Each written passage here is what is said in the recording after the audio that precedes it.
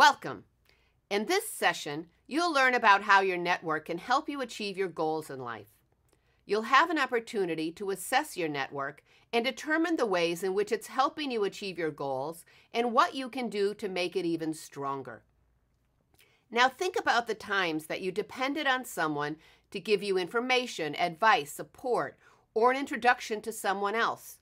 Did you hear about a job, a promotion, or another work opportunity? Did you learn about a good restaurant, daycare, or a class to take or avoid?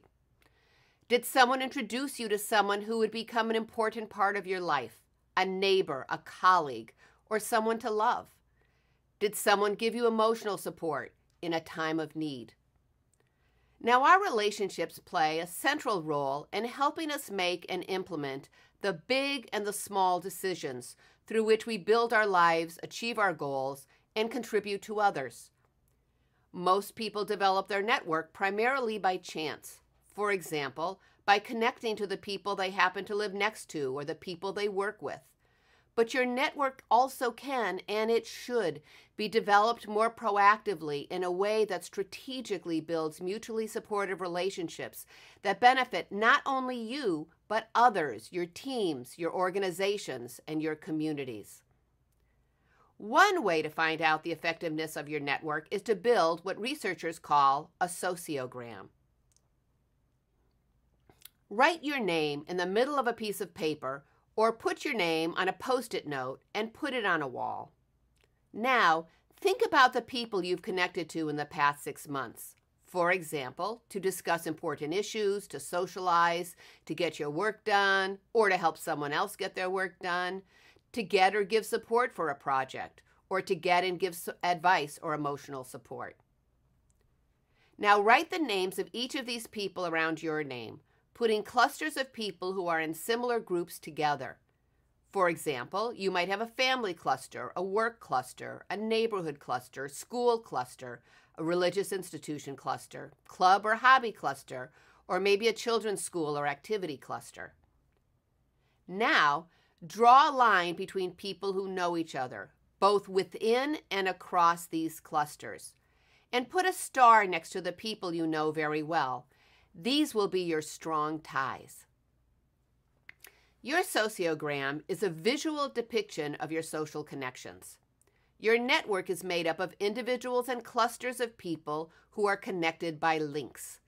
It's your connections to these people, as well as the links among the people in your network, that predict the type and amount of social capital you have, as well as the speed by which you get access to these resources. Now, it's likely that your network is too complicated to be adequately represented by this drawing. Eventually, you'll run out of space, or the lines that connect people will become so dense that you won't be able to make sense of your network diagram anymore. But by drawing your sociogram, even if it's an imperfect and simple drawing, you'll learn about some of the key characteristics of effective networks and how your network can help and hinder you from achieving your goals. Researchers are clear that the most successful people do not leave their networks to chance. Rather, they systematically build, maintain, and use their networks to create mutually supportive personal and professional relationships that add value not only to themselves but to others as well. You can assess your network by focusing on 4 characteristics: size, structure, diversity, and strength. I will discuss each of these now, and as you learn about each of these characteristics, consider what they tell you about the effectiveness of your current network given your goals. The size of your network refers to the number of people you have in your professional and personal networks. Researchers have found that people with larger networks in their organization tend to gain more knowledge about the organization and its strategy, especially if they know people in many different parts of the organization. Researchers have also found that people who are socially isolated and lonely are at a higher risk for a variety of health problems and mortality. And the researchers say it's on par with smoking, obesity, elevated blood pressure, and high cholesterol. The structure of your network refers to the degree to which the people in your network are connected to each other.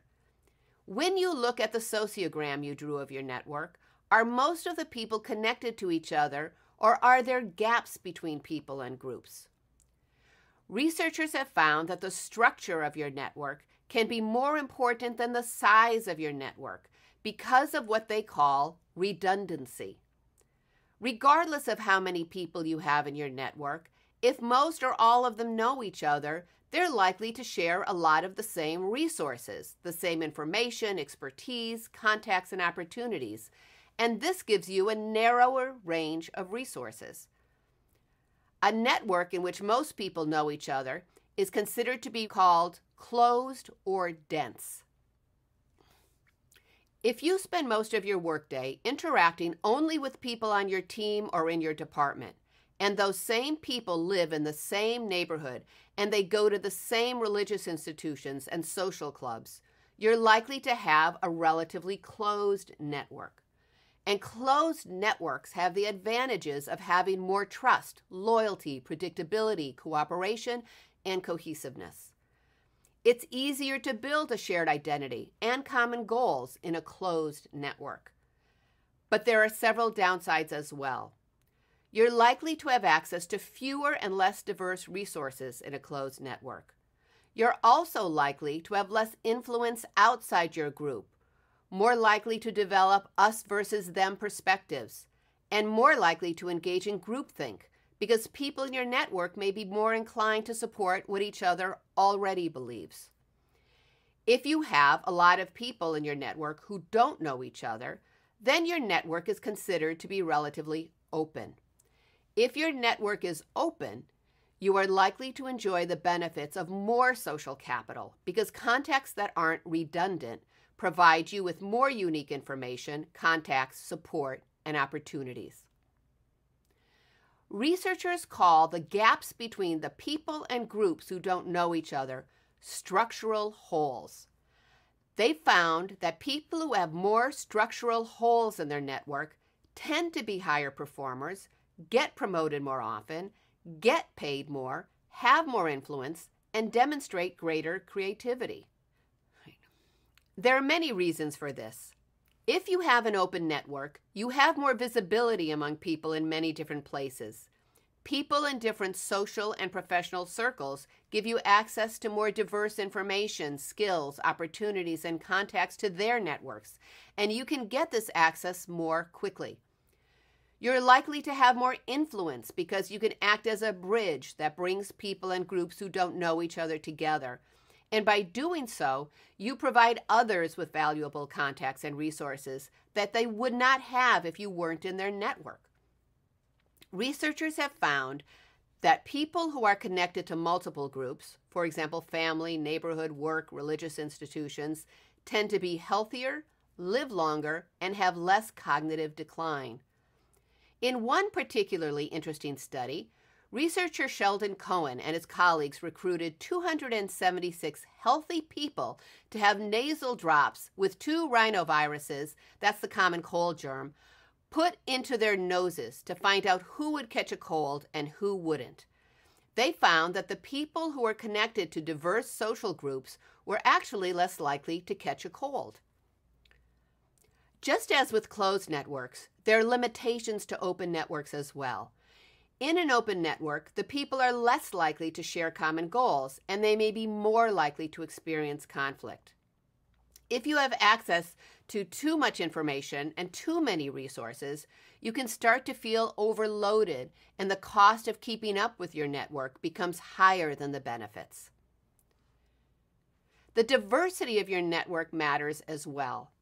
You can have a lot of people in your network and know people in many different places, but if most of the people share the same identity groups, say race, gender, nationality, religion, class, age, even hierarchical level in the organization, your network can still lack an important kind of diversity. When you look at your network, how diverse are the people in it? A diverse network shares many of the same advantages of open networks: access to more and different resources, For example, someone who is older can often offer younger employees more experience and knowledge, as well as a rich pool of contacts, whereas someone who is younger can offer older employees fluency with the newest technologies, as well as fresh perspectives that are not entrenched in long-held ways of thinking. Not surprisingly, you're more likely to get career sponsorship if you know people who work in higher organizational levels, especially if you've earned their respect and they've heard good things about you from people who work in lower levels of the organization. And note that having a diverse network is useful only if you take advantage of the benefit the diversity brings. Researchers Robin E. Lee and David Thomas found that organizations benefit most from diversity when organizational members are encouraged to use their different perspectives to make decisions and help their teams achieve their goals. You also want to consider the strength of the connections you have with the people in your network. You have strong ties to people you know very well and are mutually invested in each other's success and well-being. For example, your family, close friends, and colleagues who you interact with regularly. You can think of a strong tie as someone who is a confidant, someone who you feel comfortable telling things to that you may not share with more casual ties. You have weak ties to people with whom you interact infrequently and with whom you have little emotional investment. For example, casual acquaintances, neighbors you wave to in the morning on the way to work but don't know them very well, students you've met in class but don't see outside of class, and colleagues you see at meetings but don't work with closely. Now, both strong and weak ties contribute to your success.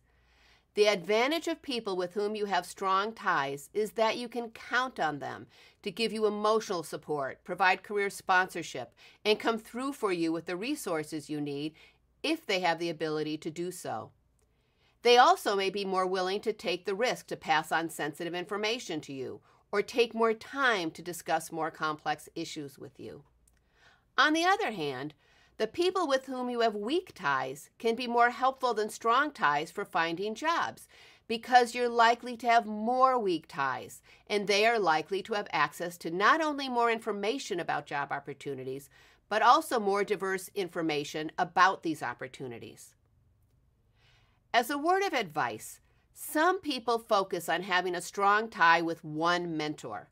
But researchers have found that people with multiple mentors benefit more because each mentor can provide different benefits.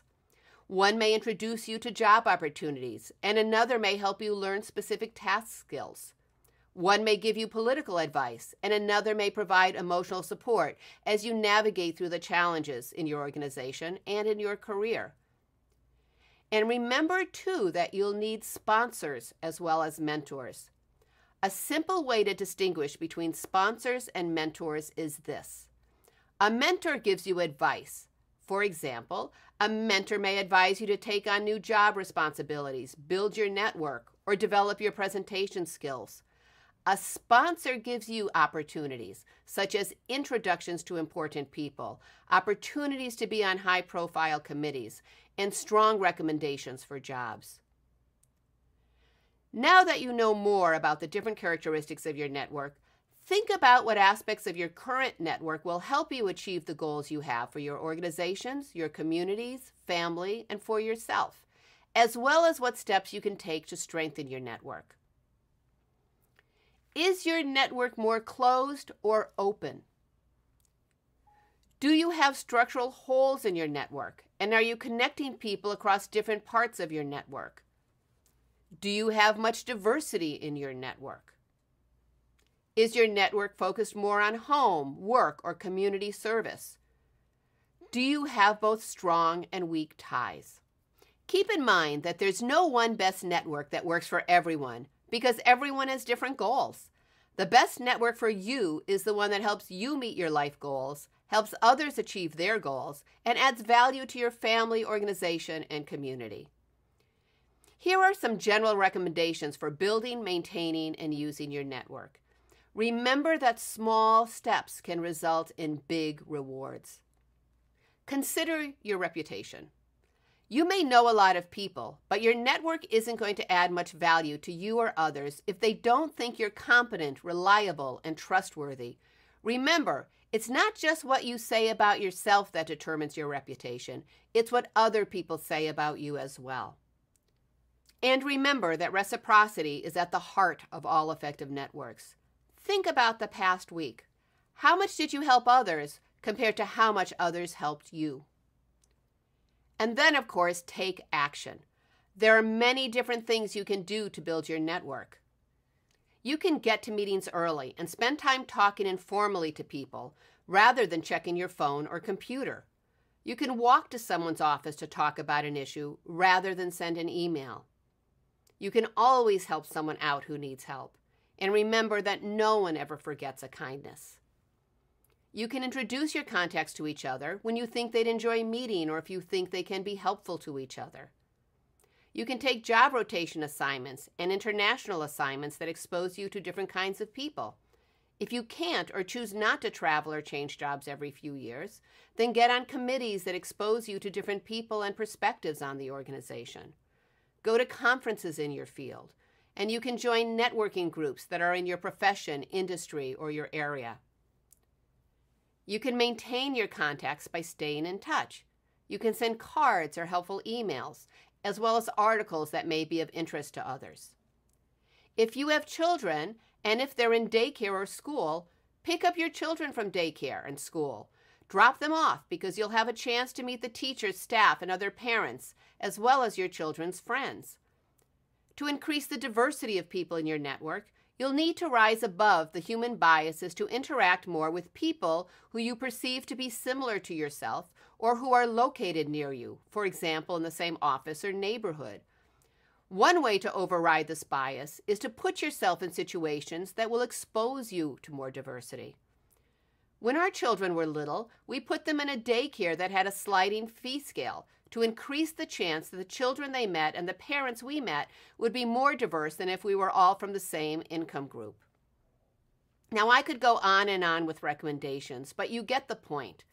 There are many things you can do to increase the size, structure, diversity, and strength of your network.